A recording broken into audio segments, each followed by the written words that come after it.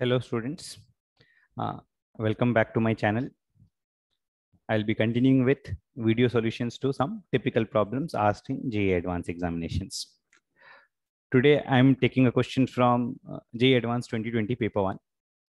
It's a very simple question from titrations based on volumetric analysis. There's a small concept which students often miss in the titration.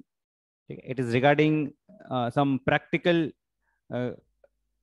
application of titration. How do we actually perform the titration experiment in the laboratory? How do we take down the readings? It is based on that. Okay. Let me share the question first and then I'll be solving it.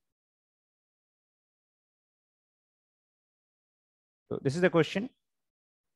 5 ml of 0.1 molar oxalic acid solution is taken in a conical flask. 5 ml of 0.1 molar oxalic acid is taken in a conical flask and is titrated against NaOH from a burette using phenolphthalein indicator. The volume of NaOH required for appearance of permanent faint pink color. This is the end point of phenolphthalein. The volume of NaOH required for appearance of permanent faint pink color is tabulated below for 5 experiments. The volume of NaOH is given as, in the first experiment, the volume of NaOH is 12.5 ml. In the second experiment, it is 10.5 ml and then 9, 9 and 9 ml. The volumes of NaOH is given. Now, normally, how do we solve it?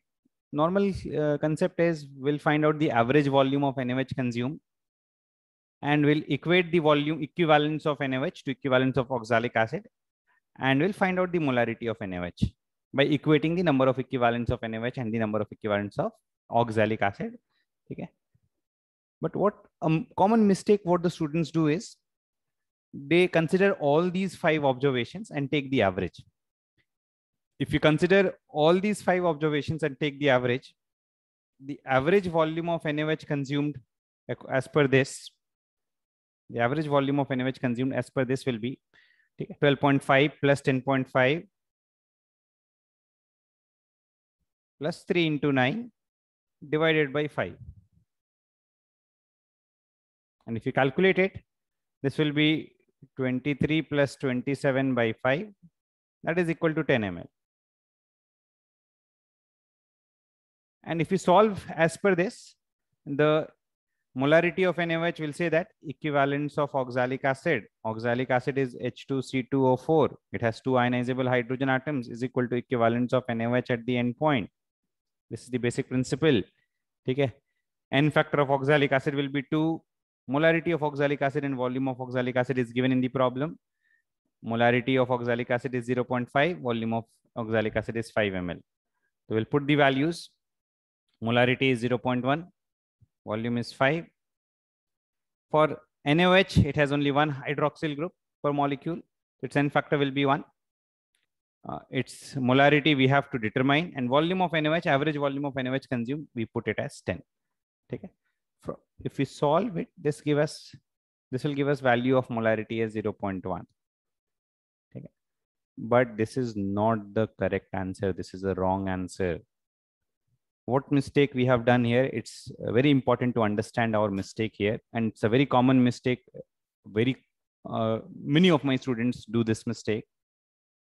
What is important in titration that when we actually perform the titration experiment, we don't know before the experiment, we don't know the actual endpoint. When we add NaOH from the burette, we don't know where to stop the addition of NaOH. Okay.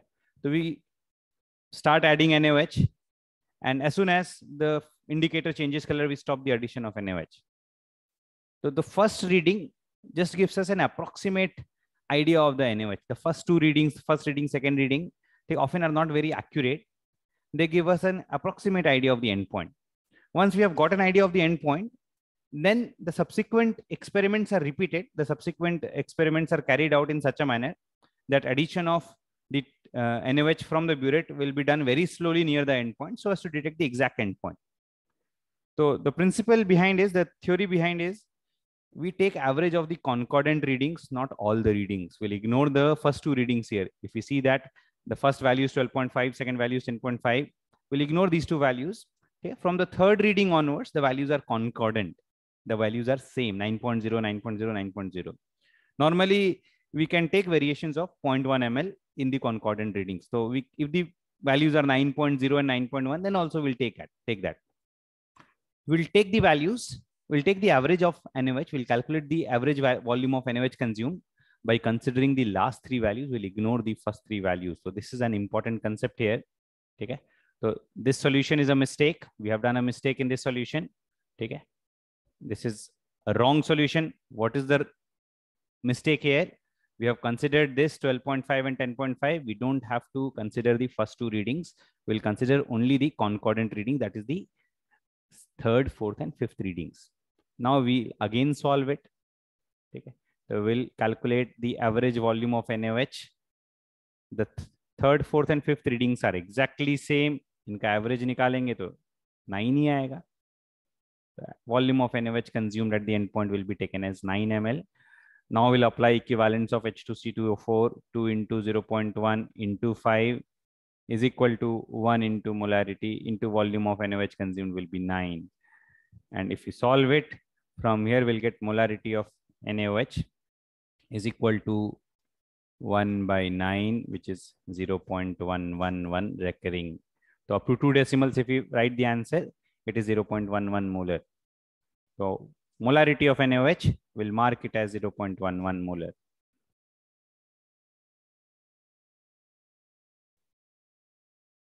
Important point here is, yeah, we have to ignore the first two readings. We'll take the average of only the concordant readings.